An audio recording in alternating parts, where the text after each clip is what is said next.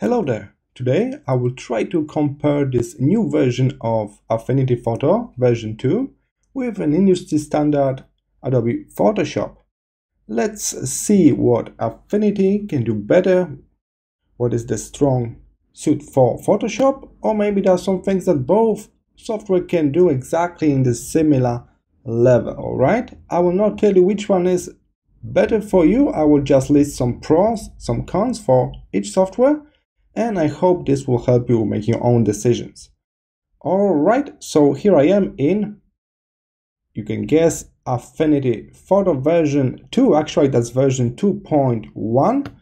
And let's move to the first artboard, where I got my first little win for Affinity Photo. As you can guess, I am a little bit biased right now. I already switched to Affinity Photo, so bear with me. Live Preview is a great feature of Affinity Photo. So whatever you use, for example, let's say gradient tool. So if I try to apply a gradient, I see it live right now while still working with the tool. I don't need to keep trying, keep guessing, and that's stretched across multiple tools. I can give a live preview of the brush, of the mask, so you kind of got better understanding how the final result will be. You don't need to like keep trying like in Photoshop. It's really great feature, and it's stretching across multiple tools. As I mentioned, also brush, that's super handy for the brush, because you not only see the outline of the brush, the size of it, but the actual result with that specific texture brush and stuff like that. So live preview is a huge win for Affinity Photo. And here on the second artboard, we have to mention PSD file. So .psd stands for Photoshop document, and that's the industry standard. Many of you already got some PSD templates, maybe you got some previous file or client work, or maybe your client required you to support PSDs because they produce many PSD files across the years, alright? So that's a native file for Photoshop, and Photoshop will be always way better in opening and editing PSD files. So that's a huge win for Photoshop. Can I open PSD in Affinity Photo? You can, but I cannot guarantee you that you will get like correct result. Some features are supported, some are so it's always safer to open in the native app in the Photoshop. So this PSD format support, that's definitely a huge win for Photoshop.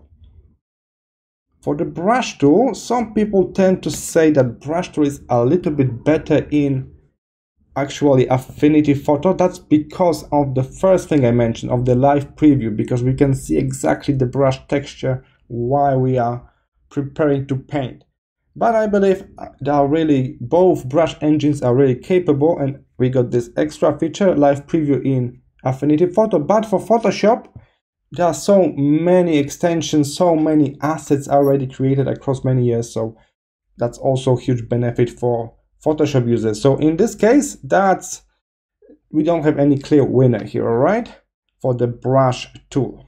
Both software will serve you very well for the brush tool. And the next one is the price, and here at the top, Affinity Photo. So we pay for this software once $70 or your equivalent, and then next year after that you pay $0 because you already own this license for Affinity Photo version 2. So you don't need to pay for it again and again. In case of Photoshop, you just subscribe for the service, like for Netflix. So you must pay for 1 year, and then for another year, and then again. And in that case, this amount will just pile up. So for the price, for the value, the Affinity Photo is a king here, a winner. All right. What's next? Here's the win for Photoshop Smart Objects. But Mark, we can do the smart objects in Affinity Photo. You show it yourself in one of your tutorials. Yes, we can. So the trick is you can like drag and drop existing document, like Affinity Photo file, into another Affinity Photo file. You will embed that into that, and you will end up with very same smart object feature. But it's not intuitive, it's not built into the software. So if they can build in a little bit of, let's say, interface for us to use it easily, that would be better right now. Smart objects are easier to use. All right, let's move to next artboard. iPad version of the software. So that was a win for Affinity Photo at first, but right now in this very moment I believe both programs are very capable on iPad, on mobile platforms. So now we don't have any clear winner here. Both programs can be used on your iPad, so don't worry about that. Interface. So in this case I believe that the winner is Affinity Photo. The program is much newer, so the interface is modern, and our tools are split into several personas. So we got just the tools we need for editing. Then we can change to liquify persona. We'll change our tool set. So there's develop persona for developing pictures. We got different tools in that persona, different tools in tone mapping, and also in export persona. So it's all divided into different personas, so we are not overloaded with tools in this very moment. And it's much newer program than Photoshop. Photoshop need to be super careful with this, let's say, updates in the interface section, because there are some users that use the program for like 20 years, 15 years, and they don't want much to change. They update the software, they want to see similar interface. They don't want to relearn the same program they already know how to use. So the Photoshop is not that flexible. They need to pay attention to the user base, the old user base, so they cannot make some crazy changes in the interface. That's why it's not that modern. All right, so the interface, that's the winner for Affinity this time. All right, what next? The auto selection, that's clear win for Photoshop. So Photoshop push hard for some AI enhanced tools, so the program itself can scan the picture, detect objects in the foreground, in the background, you can detect multiple people, you can select just one person. It's really, really great. And that was like the big downsides when they released the Affinity Photo version 2. I was hoping we'll get some kind of like auto selection tools, some enhanced selection tools, but unfortunately nothing like that. So that's a big, huge win for Photoshop right now. You can work much faster with some of those AI enhanced tools in Photoshop. All right, the next one. Here's a draft. We don't have any clear winner here. In the past, there was a Photoshop that was the winner here in the tutorials section, but right now we got more and more tutorials for Affinity Photo, so I think it's much easier to learn the software. So in this case, I will not give a win to Photoshop anymore. It's here. Both programs you can learn about them using free resources on YouTube or some premium resources on different websites, so that's not a problem. Okay, what next? That's our last artboard, and as you can see, I put Photoshop on the top, but is that a win? I'm not sure myself. So the Photoshop is quite old. Here's the version 1 from 1990, so that's really old software, and that's why they cannot make some crazy changes in the interface, and they kind of drag down by that. They keep adding new tools, making this more clutter. So we got way too many tools right now, I would say. And that's kind of a drag. So people like that fact because for all the years they've been using Photoshop, they got so many templates, brushes, resources, old projects. So they got this huge library. So in that case, using old software like this is advantage.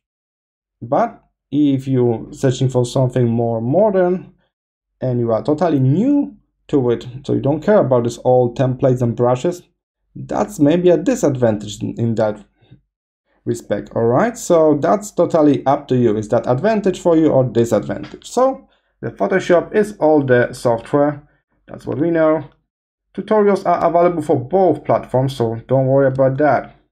Auto selection, that's definitely in Photoshop. If you use a lot of selection, you should stick with Photoshop if you can afford it. Interface is a bit better in Affinity Photo.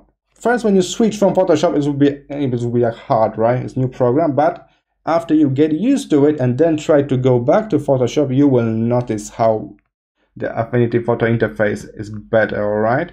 iPad version available for both, so that's not a problem anymore. What next? Smart objects way better in Photoshop. Okay, price, here's a clear winner. Affinity Photo is way cheaper. Brush tool, really good in both. PSD format, industry standard file, that's for Photoshop. That's the huge winner, I would say. It's really why Photoshop is still the king of raster editing, because of this native PSD support, I believe. Live preview, that's a huge feature of Affinity Photo. Gradients, brushes, all of those tools are really easy to use. If you got your live preview, you can see the result before it's happened. Take a look right now. I'm not using the brush, but I can see kind of simulation of it. Hope you can see it. I can see how the brush will be used here before I even click, before I commit to it.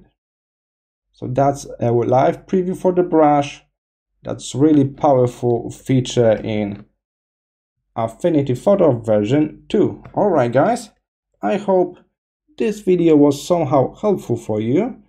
Feel free to comment down below what Affinity Photo feature do you like, or what is maybe missing. You can warn others, you can tell others about some features you like in Photoshop that you hope they will be added to Affinity Photo in the future, so you can switch or other way around. Alright, so comment section is for you. I cannot cover everything, but I think we got some strong points here, and I hope they will help you make your own decision. If this is your first time here, consider subscribing to my little YouTube channel. It's all about creative software. I got more than 150 tutorials right now for you to watch and learn for free.